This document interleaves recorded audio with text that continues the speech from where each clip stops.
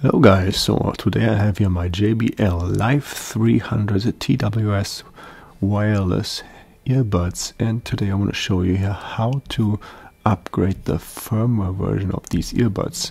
Okay, so let me get going right away. So the first thing that I am personally doing is I'm going to connect the earbuds here, or the charging case, to the power supply, so to the charger. I'm going to charge the case just to make sure that the earbuds are not running out of power while the firmware upgrade is in progress. Otherwise, this may damage the earbuds and you may not be able to use them at all anymore.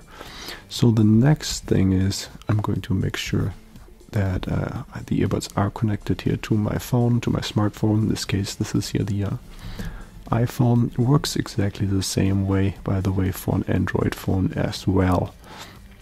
So next I'm going to need here the my JBL Headphones app. In case you don't have this installed yet, then just go to your Google Play Store or the App Store and install this right away. And then you see here, as soon as you start the application, it's going to recognize the earbuds here in a second. And then here you see this orange icon here with the arrow pointing down. That indicates that there is a software or a firmware update available. You see this here, 3.3.0 is available. So I'm going to click on install. And the first thing that it's going to do now is it's going to download here the firmware from the internet.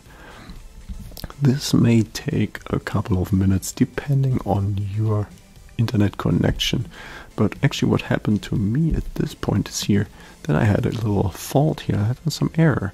So see, this goes back to 0 now, and then in a second it's actually going to tell me something here failed, the upgrade failed, error code 14, whatever that means, I don't know. And so now I was troubleshooting this a little bit, and the only way that I could recover the situation and to make it actually start the upgrade was to first close the case of the earbuds, to turn off the earbuds, and then also to kill the My JBL Headphones app by double clicking here on the home button, then swiping up on the application. So, and after I did that, then I was opening up the charging case again, and I restart here the JBL Headphones app.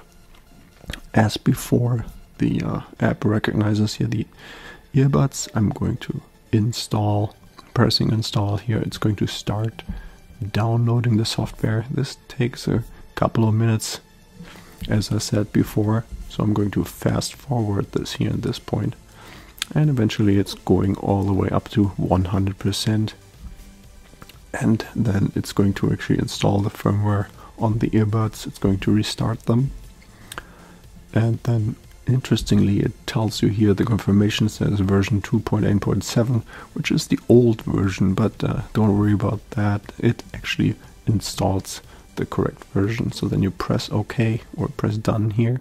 At this point the earbuds restart again, they reset, and in a couple of seconds they are going to reconnect to the phone, and at that point then we can double check, we can confirm that there's the right earbud or the right firmware version on there. So now it's reconnected. We're going to press here the cogwheel in the upper right corner to go to the settings menu.